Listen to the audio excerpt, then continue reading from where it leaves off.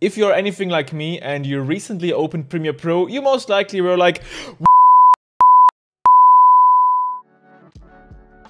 in this episode of Quick Tip, I want to show you how you can downgrade your Premiere Pro icon to your old beloved one. Alright, all you need is an old version of the Premiere Pro icon in an ICO format. I will link a link in the video description below where you can download that exact icon I have here on screen. The thing is, when you download it, you need to place it into a folder which gets not deleted, because as soon as this icon gets deleted, our linked application icons won't work anymore.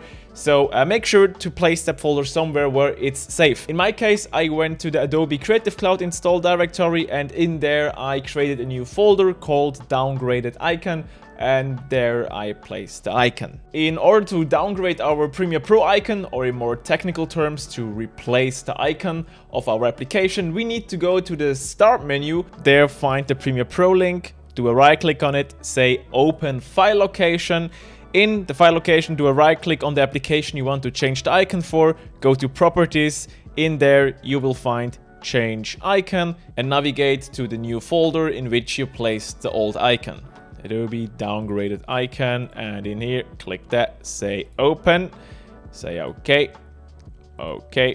You might have to agree to use administrative privileges to actually be able to change that, so just click continue and change it. And from now on, if we start Premiere Pro 2020, we should be able to see our old icon in our taskbar. But in the application, we will still be greeted with the new icon. But at least we have our old icon back at the bottom, and that helped me a lot to find my work faster, because I was so thrown off by that new color, because blue isn't Premiere Pro, guys. Sorry, it's not. So if I'm working and I want to switch to Premiere Pro, I'm not clicking onto blue, because blue is Photoshop.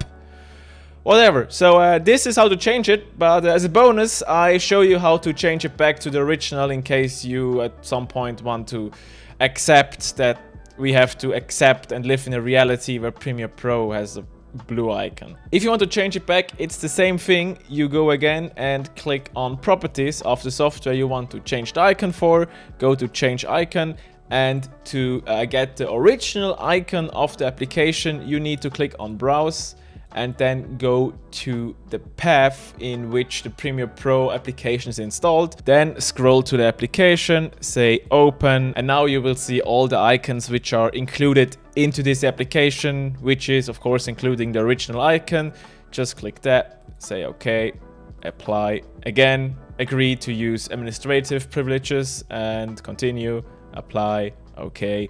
And the next time we open Premiere Pro, we should be back to old new icon, which is blue.